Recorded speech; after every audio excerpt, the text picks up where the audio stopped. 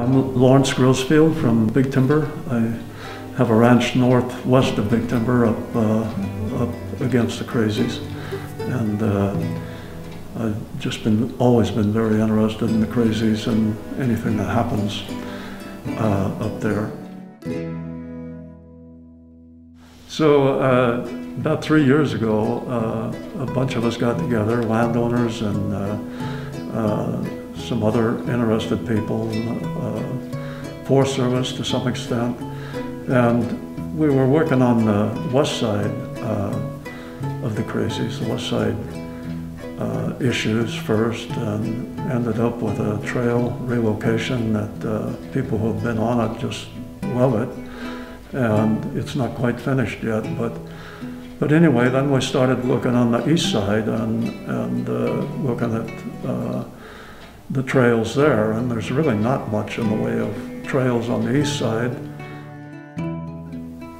There needs to be easements up there for the public to get to the forest land, and in this proposal that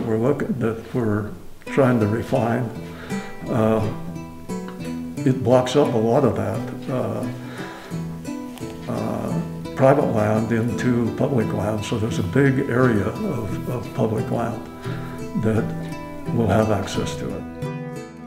The whole effort here in getting all these people to work on this issue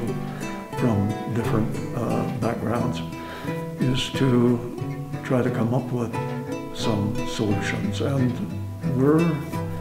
doing well. I think everybody that's involved in it and those that have been watching it closely are pretty impressed with what people who are willing to talk and try to understand each other with what they can come up with.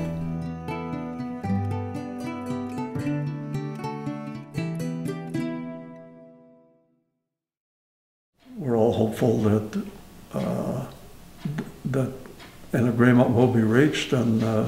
the trail will be built and access on the east side will be tremendously improved.